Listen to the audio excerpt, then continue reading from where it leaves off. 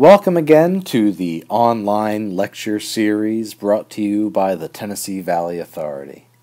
Today we will be discussing the subject of linear regression. Linear regression is a relatively straightforward topic that you may recognize over your years of doing lab assignments or basic algebra.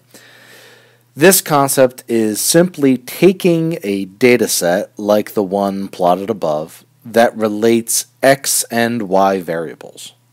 Then we take the scattered data and create a linear relationship. If you have done this in Excel, it's called adding a trend line. But in this lecture, we will learn how to develop the equation for this trend line. We do this with the use of variables and coefficients. For a simple linear regression, we start with the basic linear regression equation, which is the function of y conditional of x equals beta naught plus beta 1 times x, where y is the dependent variable or response variable,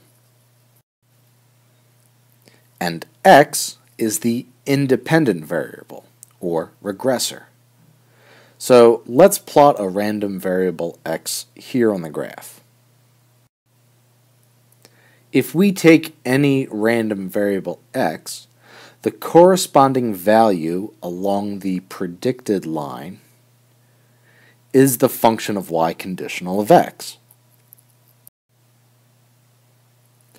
Another coefficient, beta naught, represents the expected value of y when x equals 0. So, in other words, beta naught is the y-intercept of the regression line. Another coefficient, beta sub 1, represents the slope of the regression line.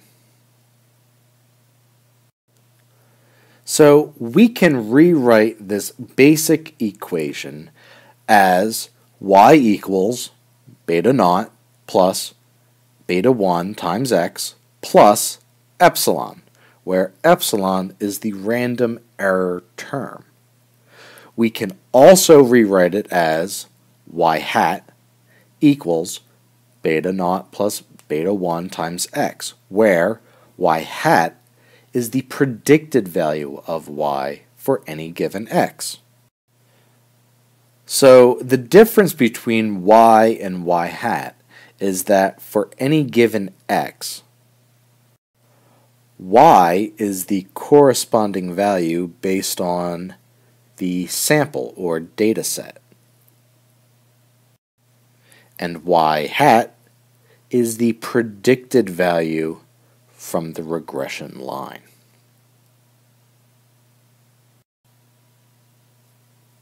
Now, at times, you will have to study multiple independent variables relating to a single variable. For example, you could relate the elevation of various cities to their average temperature. You can also relate the latitude of those cities to their temperature. In this case, each independent variable, or x, will have its own corresponding beta that represents the slope.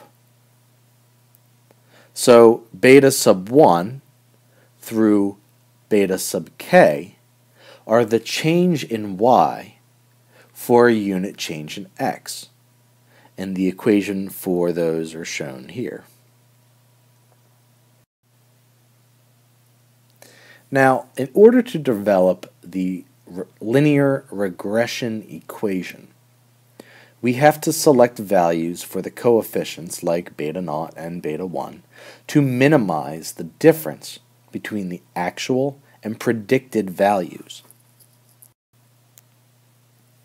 In other words, we're trying to minimize the sum of the square of the difference between the actual and predicted values. The difference between y sub I and y hat sub I is the residual. And the residual is the amount of the actual value that's not accounted for in the predicted value. So when we look at the equations for the actual and predicted regression equations, what stands out as the difference? That's right, the random error term epsilon. So let's look at a very simple example that will help illustrate how to develop these coefficients. Here we have 6 values for x and y. We'll first calculate beta 1, which is the slope of the regression line. We use the equation sxy over sxx, where sxy is the sum of the products of the difference between the actual values and the mean values of x and y. And sxx is the sum of the squares of the difference between the actual value of x and the mean value of x. So first, we must calculate the mean x and the mean y. So the mean x is 3.5 and the mean y is 8.93. So then we can calculate the sxy and sxx as it corresponds to each sample. So in this cell, we are taking the difference between 1 and 3.5 and multiplying it by the difference between 4 and 8.93 to get 12.33. We do this for each value in the sample. For sxx, in this cell, for example, we are taking the difference between 1 and 3.5 and squaring it. And we do that for each sample. We then take the sums of all the sxy and sxx to get 36.9 and 17.5. Now we can divide the final value of sxy by the value of sxx to get a beta 1 of 2.11.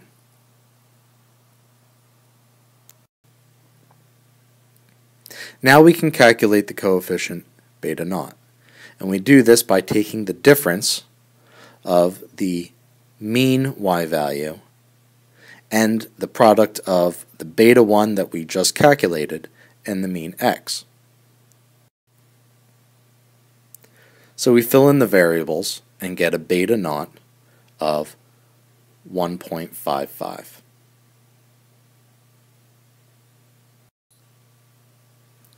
So now we have all the coefficients needed to develop a regression equation, which is 2.11 plus 1.55 times x.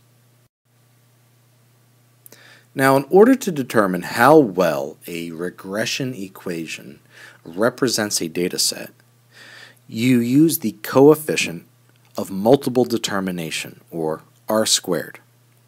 In other words, how well does the equation we just came up with account for the variance of y values around the regression line? In a way, you can think of it like how we use standard deviation in statistics. So